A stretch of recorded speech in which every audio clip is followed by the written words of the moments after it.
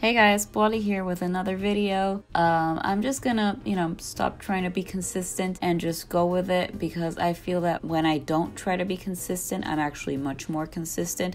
So yeah, it's a lot more stressful if I don't think about it too much and just put out videos how I want. So that's just how we're gonna do things, okay? We're just gonna wing it and see how it goes. But today's video is mainly me just coloring some postcards for Patreon, for patrons on Patreon. I always get that wrong. And I just mainly wanted to show you guys this because the postcards for this month are obviously Halloween themed or autumn themed, and it's basically my favorite time of the year, and I thought that it was a great time for me to actually show you guys how I'm making these postcards lately, because I did show you guys a speed paint a few months back of me making postcards sort of in the same style, but my process has changed over the last few months, as you could tell by now if you've seen the other video. Mainly I just changed the order in which I do things. I obviously start off with a sketch, but instead of going over it with my brush pen and doing the line art next, I'm actually doing the watercolors next. So it'd be sketch, watercolor, and then the line art. And I'm actually doing this because I feel like it gives me a bit more liberty when I'm painting.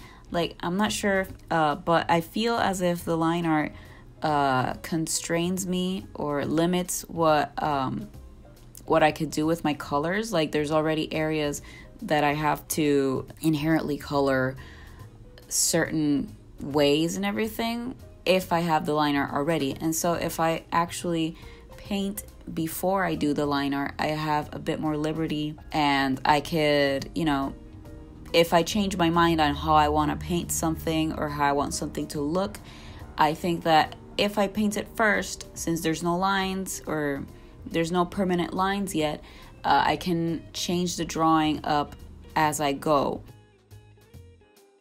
So yeah, that's basically it. Painting before line art. That's my biggest breakthrough with these postcards. And I feel like a lot of people already do this, but hey, bear with me. I'm learning as I go. I really I don't know, I just feel like it's more liberating to not have line art already done when I'm making these. It also forces me to kind of do more shading, so that the drawing itself or the painting itself can if I were to not add lines, so the drawing can actually speak for itself. I don't know if you understand what I'm trying to get at, but basically what I'm trying to say is that I could potentially leave some of these postcards without line art, and they would still look cool or okay, or I would still like how they look.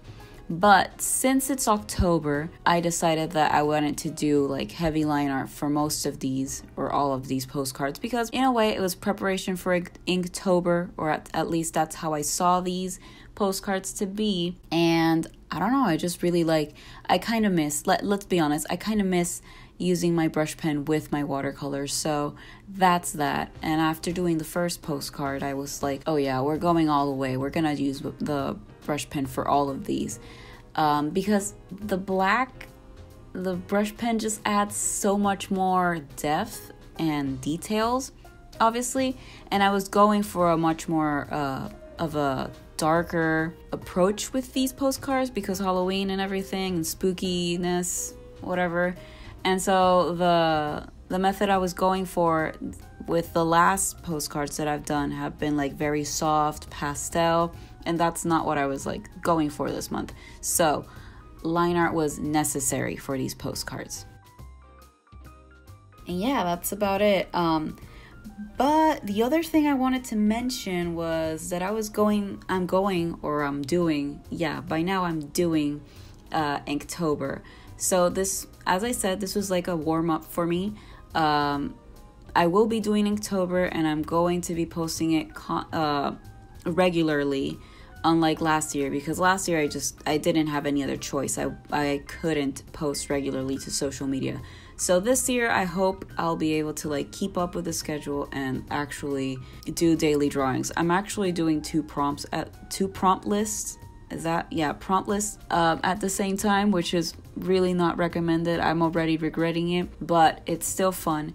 I'm doing the official Inktober prompt list and a My Hero Academia prompt list.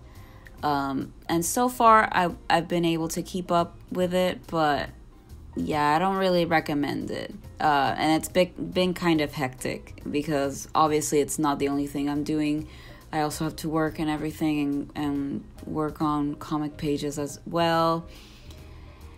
It's been pretty hectic to say the least.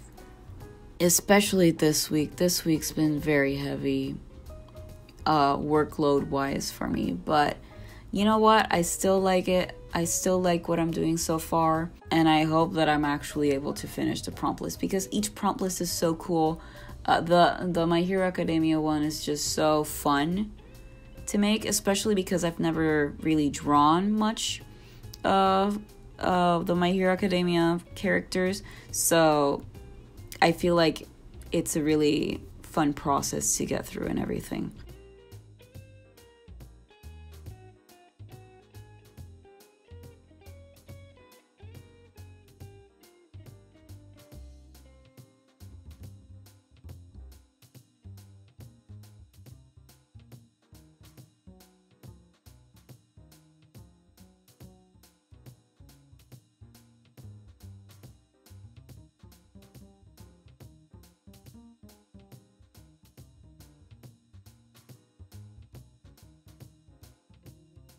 So yeah, I would have to say that these postcards are definitely like my favorite batch so far. I've been doing this for like 5 or 6 months now, and by far these are like my favorite postcards. I really hope that the people that receive them like cherish them enough, or as much as I am cherishing them right now. I feel a bit sad about having to let them go, but at the same time I'm excited for them to actually receive them and have them in their hands and just admire them as much as I am right now, because I really like these are my favorites so far, for sure.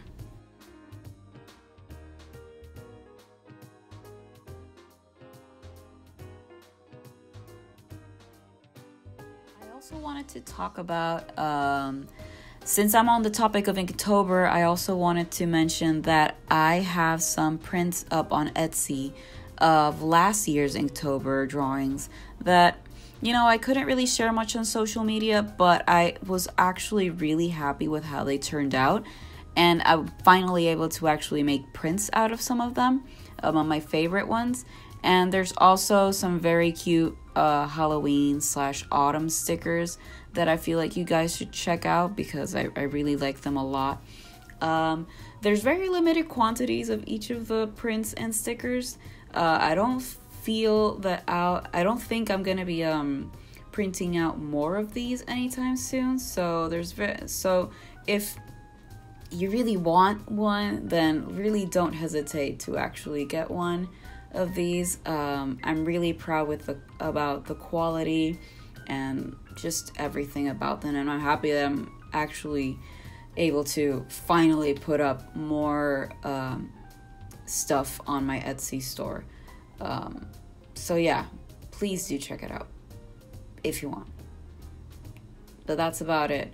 Thank you for watching so far and for letting me ramble on about everything. Thanks for watching.